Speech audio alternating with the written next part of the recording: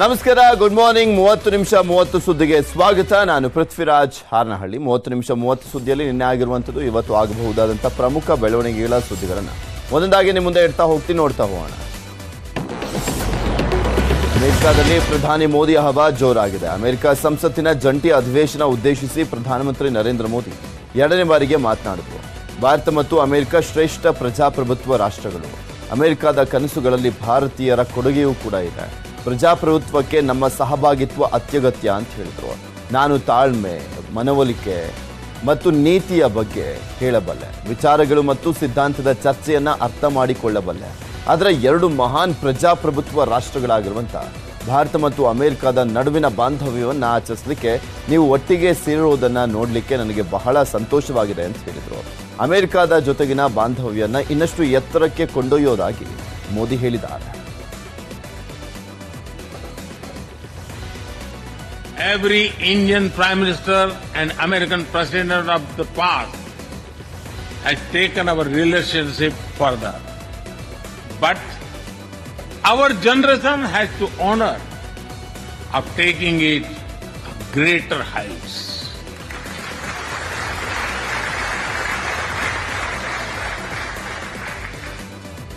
I agree with President Biden that this is a defining partnership of this country,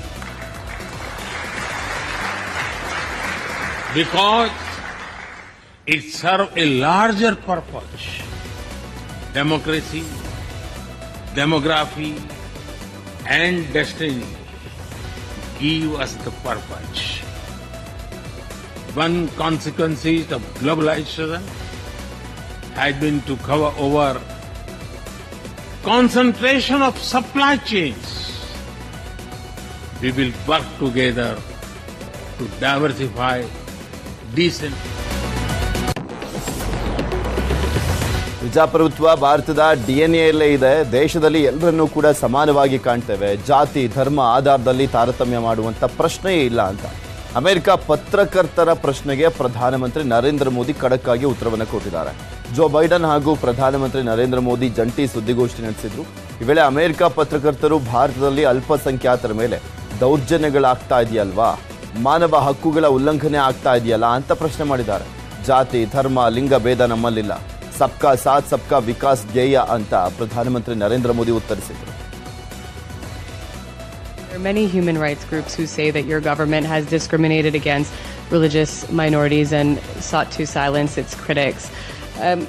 As you stand here in the east room of the White House, where so many world leaders have made commitments to protecting democracy, what steps are you and your government willing to take to improve the rights of Muslims and other minorities in your country and to uphold free speech?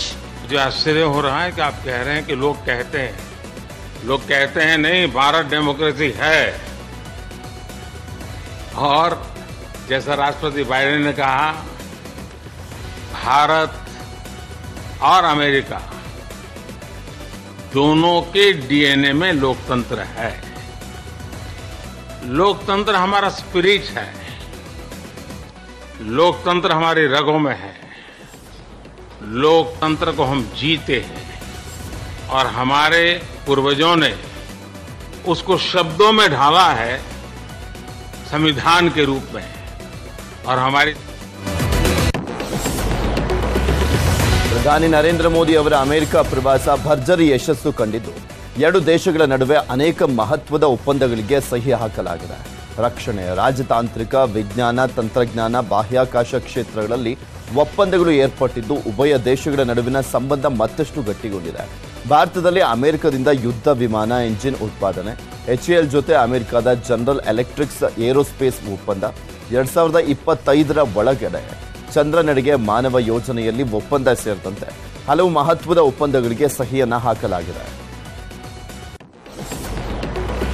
ಪ್ರಧಾನಿ ನರೇಂದ್ರ ಮೋದಿಗೆ Washington DC white ಹೌಸ್ನಲ್ಲಿ America ಅಧ್ಯಕ್ಷ Joe Biden ದಂಪತಿ ವಿಶೇಷ ಔತಣಕೂಟವನ್ನು ಏರ್ಪಡಿಸಿದ್ರು. White house ಪ್ರಧಾನಿ ಮೋದಿ ಬರ್ತಾ ಇದ್ದಂತೆ Joe Biden ದಂಪತಿ ಸ್ವಾಗತವನ್ನು ಮಾಡಿದರು. ಇನ್ನು ಔತಣಕೂಟದಲ್ಲಿ ರಿಲಯನ್ಸ್ ಇಂಡಸ್ಟ್ರೀಸ್ ಲಿಮಿಟೆಡ್ನ ಅಧ್ಯಕ್ಷರಾಗಿರುವಂತಹ ಮುಖೇಶ್ ಅಂಬಾನಿಯವರು ಹಾಗೂ ಅವರ ಪತ್ನಿ ನೀತಾ ಅಂಬಾನಿಯವರು ಭಾಗವಹಿಸಿದರು.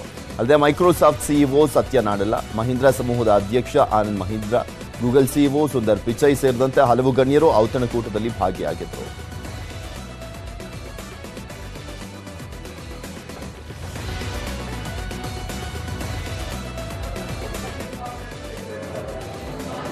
It's a historic visit for both our countries. बहुत ज़्यादा मजबूत है.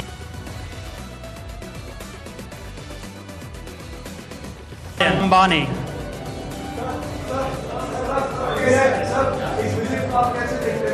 ನಿಮಗೆ ತೋರಿಸ್ತಾ ಇದ್ದೀವಿ ದೃಶ್ಯಾವಳಿಗಳಲ್ಲಿ ವೈಟ್ ಹೌಸ್ನಲ್ಲಿ ಔತಣಕೂಟವನ್ನ ಏರ್ಪಡಿಸಿದ್ರು ಜೋ ಬೈಡನ್ ದಂಪತಿ. ಈ ಒಂದು ಸಂದರ್ಭದಲ್ಲಿ ವಿಶೇಷವಾಗಿ ಭಾರತದಿಂದ ಹಲವು ಪ್ರಮುಖ ಗಣ್ಯರಿಗೆ ಆಹ್ವಾನವನ್ನ ನೀಡಲಾಗಿತ್ತು.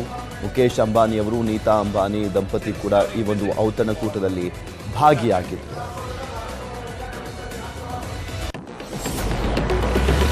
2024ರ ಲೋಕಸಭೆ ಚುನಾವಣೆಯಲ್ಲಿ ಪ್ರಧಾನಿ ಮೋದಿ ಕಟ್ಟಿ ಹಾಕಲಿಕ್ಕೆ ವಿಪಕ್ಷಗಳು ಒಗ್ಗಟ್ಟಿನ ಜಪ ಪಟ್ಟಿಸ್ತಾ ಇದ್ದಾವೆ. ಇಂದು ಬಿಹಾರದ ಪಾಟ್ನಾದಲ್ಲಿ ಮಹತ್ವದ ಸಭೆ ನಡೆಯಲಿದೆ. ಸಭೆಯಲ್ಲಿ ಬಿಹಾರ ಸಿಎಂ ಆಗಿರುವಂತಹ ನಿತೀಶ್ ಕುಮಾರ್, ರಾಹುಲ್ ಗಾಂಧಿ, ಮಲ್ಲಿಕಾರ್ಜುನ್ ಖರ್ಗೆ ಪಾಲ್ಗೊಳ್ಳಲಿದ್ದಾರೆ. ಪಶ್ಚಿಮ ಬಂಗಾಳದ ಸಿಎಂ ಮಮತಾ ಬ್ಯಾನರ್ಜಿ, ಟಿಡಿಪಿ ಅಧ್ಯಕ್ಷೆ ಮೆಹಬೂಬಾ ಮುಫ್ತಿ ಈಗಾಗಲೇ ಪಾಟ್ನಾಗೆ ಬಂದಿದ್ದಾರೆ. ಸಮಾಜವಾದಿ ಪಕ್ಷದ ಅಖಿಲೇಶ್ ಯಾದವ್ ಕೂಡ ಭಾಗಿಯಾಗ್ತಾ ಇದ್ದಾರೆ.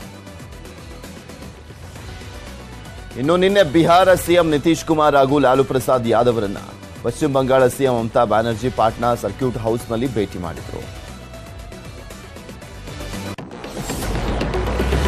ಬಿಜೆಪಿ ನಾಯಕರು ಜಿಲ್ಲಾ ಮಟ್ಟದಲ್ಲಿ ಕಾರ್ಯಕರ್ತರ ಸಭೆ ನಡೆಸಿದ್ರು. ಕೋಲಾರ, ಕಲಬುರಗಿ, ಮಂಗಳೂರು, ಮೈಸೂರು, ಚಿತ್ರದುರ್ಗ ಸೇರಿದಂತೆ ಅನೇಕ ಕಡೆಗಳಲ್ಲಿ ಬಿಜೆಪಿ ನಾಯಕರು ಸಭೆಯನ್ನು ಮಾಡಿದರು. ಇನ್ನು ಚಿತ್ರದುರ್ಗದಲ್ಲಿ ಮಾಜಿ ಸಿಎಂ ಬಿಎಸ್ವೈ ನೇತೃತ್ವದಲ್ಲಿ ಕಾರ್ಯಕರ್ತರ ಸಭೆ ನಡೆಯಿತು. ಈ ವೇಳೆ ಬಿಎಸ್ವೈ ಮಾತನಾಡಿ, ಸೋಲಿನ ಹಿನ್ನೆಲೆಯಲ್ಲಿ ನಮ್ಮ ಕಾರ್ಯಕರ್ತರು ಧೃತಿಗೆಟ್ಟಿಲ್ಲ. ಮುಂದಿನ ಚುನಾವಣೆ ಯಶಸ್ವಿಗಾಗಿ ಗೆಲ್ಲುತ್ತೇವೆಂಬ ವಿಶ್ವಾಸವಿದೆ. ಕಾಂಗ್ರೆಸ್ ಗ್ಯಾರಂಟಿ ಕಾರ್ಡ್ ಮನೆ ಮನೆಗೆ ನೀಡಿ ಮತವನ್ನು ಪಡೆದಿದ್ದಾರೆ. ಕೊಟ್ಟ ಭರವಸೆ ಈಡೇರಿಸುವವರೆಗೂ ಕೂಡ ಬಿಡೋದಿಲ್ಲ. ಮುಂದಿನ ಅಧಿವೇಶನದಲ್ಲಿ ಪ್ರತಿನಿತ್ಯ ಪ್ರತಿಭಟನೆ ಮಾಡ್ತೇವೆ ಅಂತ ಹೇಳಿದರು. ಇನ್ನು ಪ್ರಧಾನಿ ಮೋದಿ ಅವರನ್ನ ಇಡೀ ವಿಶ್ವ ಅಚ್ಚರಿಯಿಂದ ನೋಡ್ತಾ ಇದೆ. ಅಮೆರಿಕ ದೇಶ ಮೋದಿಗೆ ಗೌರವವನ್ನ ನೀಡಿದ್ದನ್ನ ನೋಡ್ತಾ ಇದ್ದೇವೆ ಅಂತ ಪ್ರಧಾನಿಯನ್ನ ಕೊಂಡಾಡಿದರು.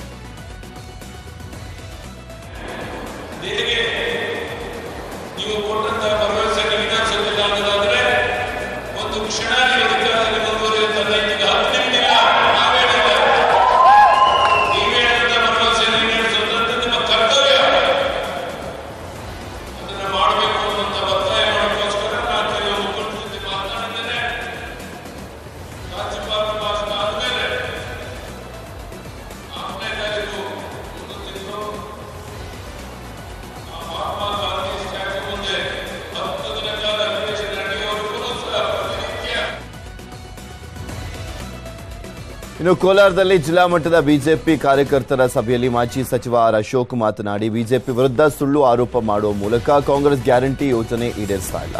ಗ್ಯಾರಂಟಿ ಯೋಜನೆ ಜಾರಿಯಾಗದಿದ್ರೆ ಕಾಂಗ್ರೆಸ್ ವಿರುದ್ಧ ಹೋರಾಟ ನಡೆಸ್ತೇವೆ ಅಂತ ವಾಗ್ದಾಳಿಯನ್ನ ಮಾಡಿದರು.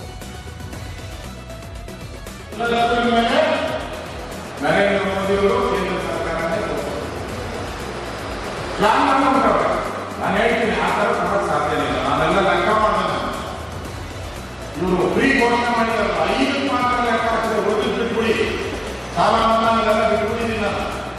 ಅಷ್ಟಕ್ಕೆ 1,40,40,000 ಕೋಟಿಗೆ ಇಷ್ಟು ಕರೆಕ್ಟಾಗಿ ಯಾವುದೇ ಕಂಡೀಷನ್ ಇದ್ದಿಲ್ಲ ಕೊಟ್ಟರೆ 1,40,40,000 ಕೋಟಿ. ಕಲಬುರಗಿಯಲ್ಲೂ ಜಿಲ್ಲಾ ಮಟ್ಟದ ಬಿಜೆಪಿ ಸಭೆ ನಡೆದಿದ್ದು, ಕಾಂಗ್ರೆಸ್ ವಿರುದ್ಧ ನಳಿನ್ ಕುಮಾರ್ ಕಟೀಲ್ ವಾಗ್ದಾಳಿ ಮಾಡಿದರು. ಅಕ್ಕಿ ವಿಚಾರದಲ್ಲಿ ಬಿಜೆಪಿ ದ್ವೇಷದ ರಾಜಕಾರಣ ಮಾಡ್ತಾ ಇದೆ ಅನ್ನುವಂಥ ಆರೋಪಕ್ಕೆ ದ್ವೇಷದ ರಾಜಕಾರಣ ಆರಂಭ ಮಾಡಿದ್ದೆ ಸಿದ್ದರಾಮಣ್ಣ ಅಂತ ಕಟೀಲ್ ತಿರುಗೇಟನ್ನ ಕೊಟ್ಟಿದ್ದಾರೆ. ನೋಡಿ, ದ್ವೇಷದ ರಾಜಕಾರಣ ಸಿದ್ದರಾಮಣ್ಣ ಆ ಕಾರಣಕ್ಕೋಸ್ಕರ ಈ ರಾಜ್ಯದಲ್ಲಿ ಮತಾಂತರ ನಿಷೇಧ ಕಾಯ್ದೆ ವಾಪಸ್ ತಗೊಂಡಿದ್ದಾರೆ, ಪಠ್ಯ ನಿಷೇಧ ಕಾಯ್ದೆ ವಾಪಸ್ ತಗೊಂಡಿದ್ದಾರೆ, ಪಠ್ಯ ಪುಸ್ತಕದಲ್ಲಿ ಬದಲಾವಣೆ ಮಾಡತಕ್ಕಂಥ ಕಾರ್ಯಕ್ರಮ ಮಾಡಿದ್ದಾರೆ.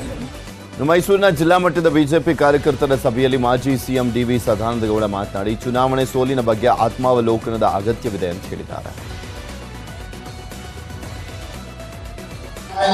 ಪ್ರಥಮ ಬಾರಿಗೆ ಒಂದು ರಾಜ್ಯದ ನಾಯಕನಾಗಿ ತಂಡದಲ್ಲಿ ಸೇರಿದ್ದೇವೆ.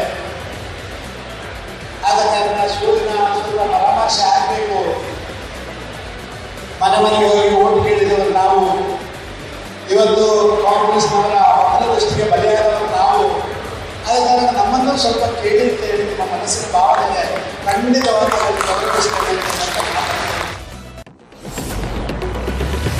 ಬೆಂಗಳೂರಿನಲ್ಲಿ ಸಚಿವ ಶಿವಾನಂದ ಪಾಟೀಲ್ ಮಗಳ ದರ್ಬಾರ್ ಜೋರಾಗಿದೆ. ಸದಾಶಿವನಗರದಲ್ಲಿ ಸಚಿವ ಶಿವಾನಂದ ಪಾಟೀಲ್ ಪುತ್ರಿ ಸಂಯುಕ್ತ ಪಾಟೀಲ್ ಸರ್ಕಾರಿ ಕಾರಲ್ಲಿ ಸುತ್ತಾಡಿದ್ದಾರೆ.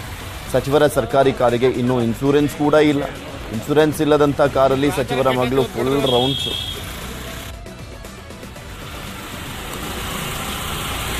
ಇದರ ಬಗ್ಗೆ ಸಚಿವ ಶಿವಾನಂದ ಪಾಟೀಲ್ ವಿಜಯಪುರದಲ್ಲಿ ಪ್ರತಿಕ್ರಿಯೆ ಕೊಟ್ಟಿದ್ದಾರೆ.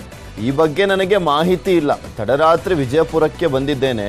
ಮಗಳ ಜೊತೆ ಮಾತನಾಡಿ ವಿಷಯ ತಿಳಿದುಕೊಳ್ತೇನೆ ಅಂತ ತೇಪೆ ಹಚ್ಚಿದ್ದಾರೆ. ಸರ್ಕಾರಿ ಕಾರು ಬಳಸಿದ್ದರೆ ಅದು ತಪ್ಪು. ಮಗಳಿಗೆ ಬುದ್ಧಿ ಹೇಳ್ತೇನೆ ಅಂತ ಹೇಳಿದ್ದಾರೆ. ಮತ್ತೆ ಹಾಕಿದ್ರೆ ತಪ್ಪು. ಅವಳೇನು ಅದು ಗಾಡಿಯಲ್ಲಿ ಕೂತ್ ಹೋಗ್ಯಾಳೋ ಏನಾಗಿದೆ?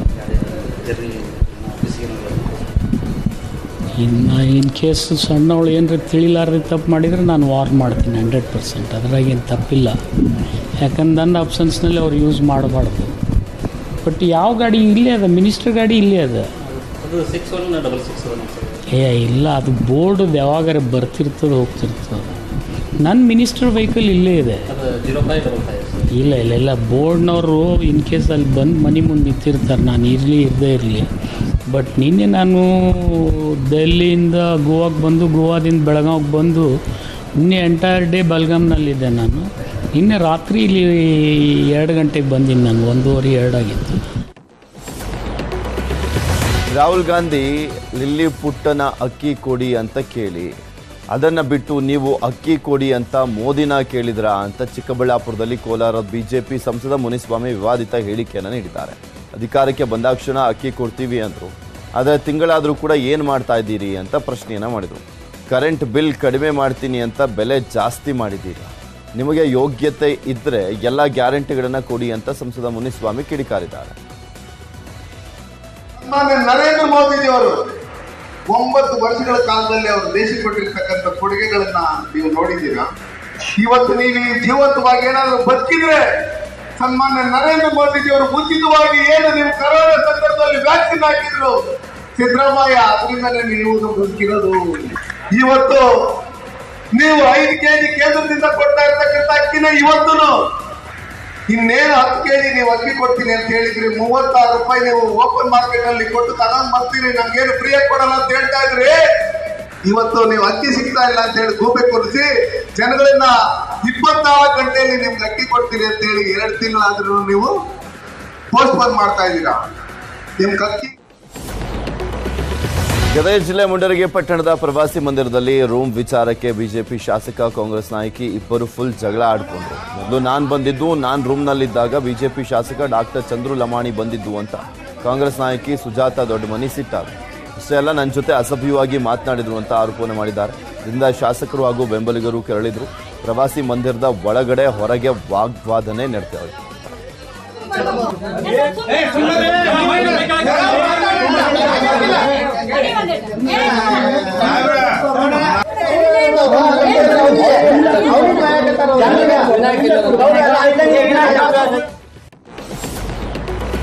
ಅಂಗನವಾಡಿ